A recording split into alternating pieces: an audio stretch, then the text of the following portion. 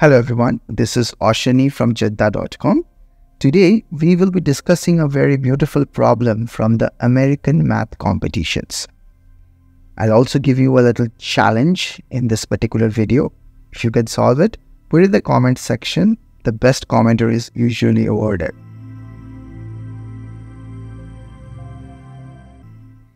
The problem is from a branch of mathematics called Combinatorics. Combinatorics is the art of counting things efficiently.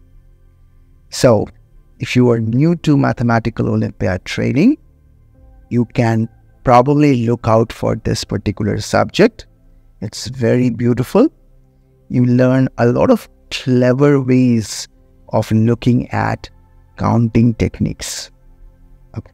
So, let's look at one such problem. We will learn a lot from this. There is a person called Rodrigo who is counting squares. So he's drawing lines on the coordinate plane and then counting how many squares those lines pass through. So I'll give you an example. Let's suppose this is the coordinate plane. You can think of it as a grid. This is a coordinate plane. It has a bunch of horizontal lines and a bunch of vertical lines, and it's broken up into small unit squares. And suppose Rodrigo has drawn a line segment connecting these 2 points, just as in the picture. Now let's count the number of squares this particular line has passed through. Here is 1, here is 2, here is 3, and here is 4. So there are 4 squares that this particular line is passing through. So the question is this, that if Rodrigo draws a line from 2000, 3000 to 5000, 8000, from the point 2000, 3000 to the point 5000, 8000, how many squares will that line pass through? So let's see how we can solve this problem. So let's draw a little model of what's happening. Okay, we have 2000, 3000, and we have, let's draw it here. So I'm also drawing 2 horizontal and vertical lines, and the other point is 5000, 8000. So this is 5000, 8000.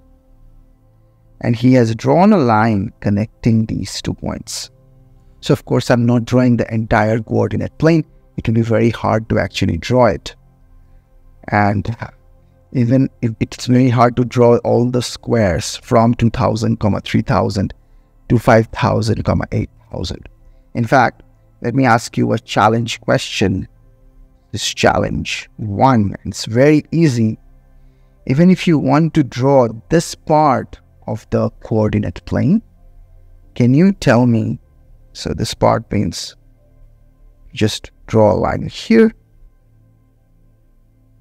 draw a line here, so it's like a rectangle.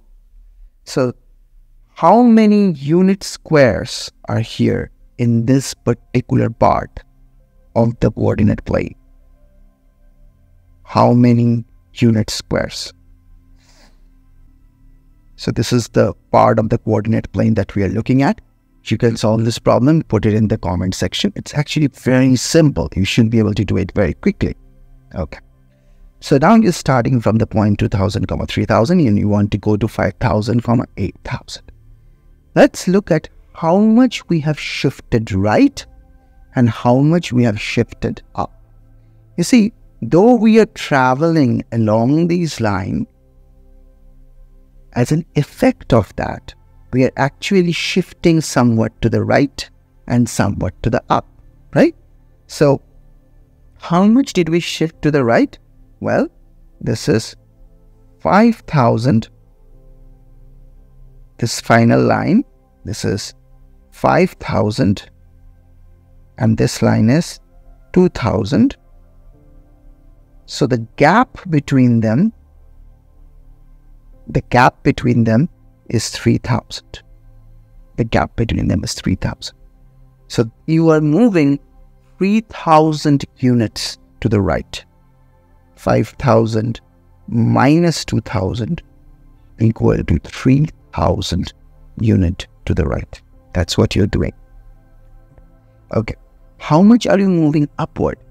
Well, you are starting from the level of 3,000. That's given by this particular number. And you are moving up to the level of 8,000. That's given by this particular number. So, the difference of them is 5,000. So, this is the right move. You're moving right 3,000 units. And you are moving 8,000 minus 2,000. That is 5,000 unit upward. That's what's happening. So every time Rodrigo moves to the right, moves along that particular straight line, he's doing actually two things. He's moving to the right and moving upward.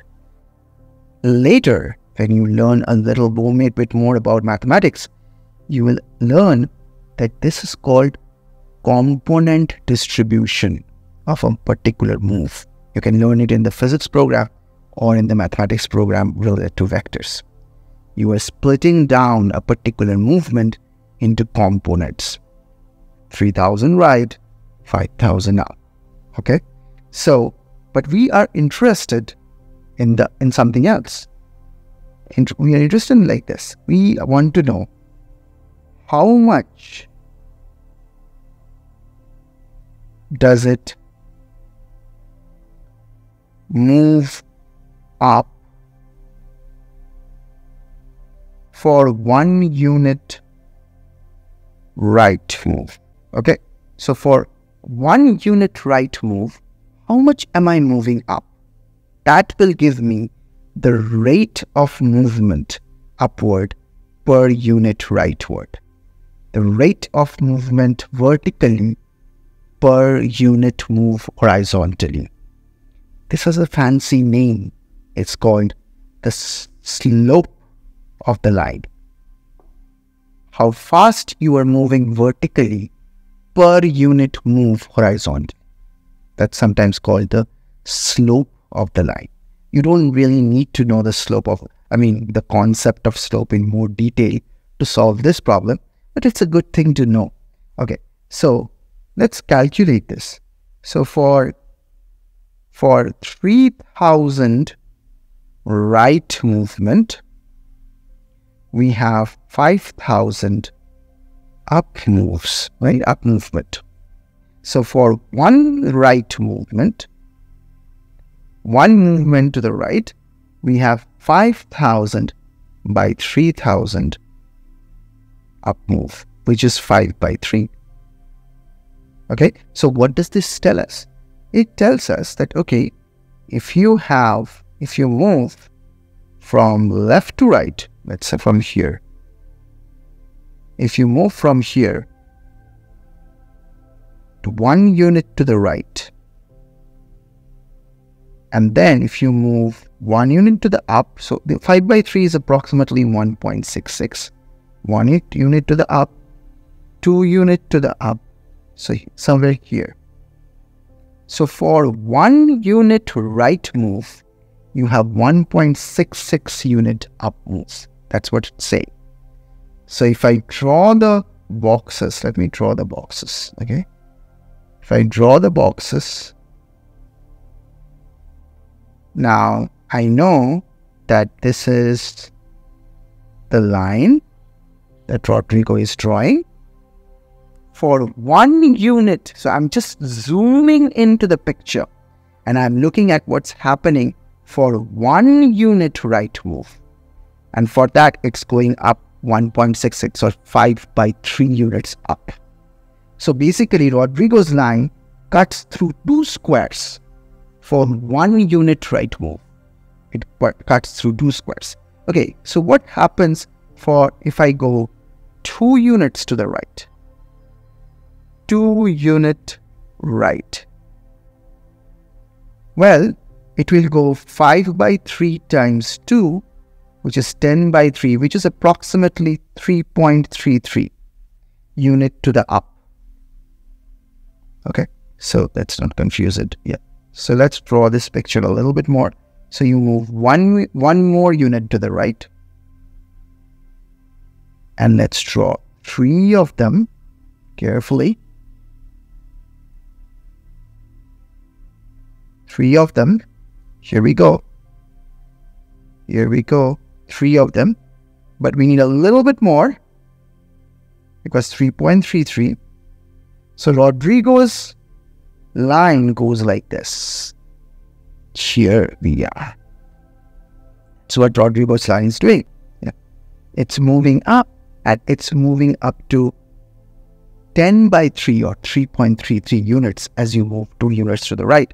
And now you see what's happening here, right? You can easily check. Finally, when he goes 3 steps to the right,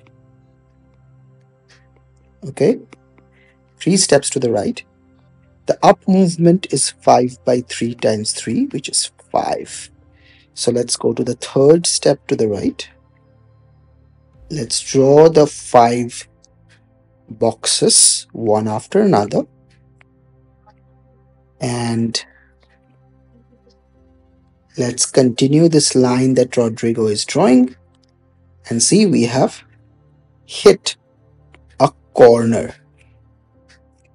Okay, so now let's count the number of squares that Rodrigo has covered. 1, 2, 3, 4, 5, 6, and 7. Don't forget this little box. Cut through this one, right? So once he reaches this corner, this pattern will actually continue, right? So 3, 4, 5, 6, 7. So every time he takes 3 steps to the right, Rodrigo cuts through 7 boxes, 7 unit squares. Now notice that he takes total 3,000 steps to the right. For every 3 such steps, he cuts through 7 boxes. So for 3,000 steps to the right, how many boxes? So there's just one line from here. For 3 boxes, 3 steps to the right, Rodrigo, therefore for 3,000 boxes, steps to the right, then how many unit squares? It's just one step from here. Is a second challenge question. Give it a try, okay? And put it in the comment section. Thank you for joining in today. I'll see you in the next video. If you are interested in the outstanding Math Olympiad programs that you have, check the link in the description.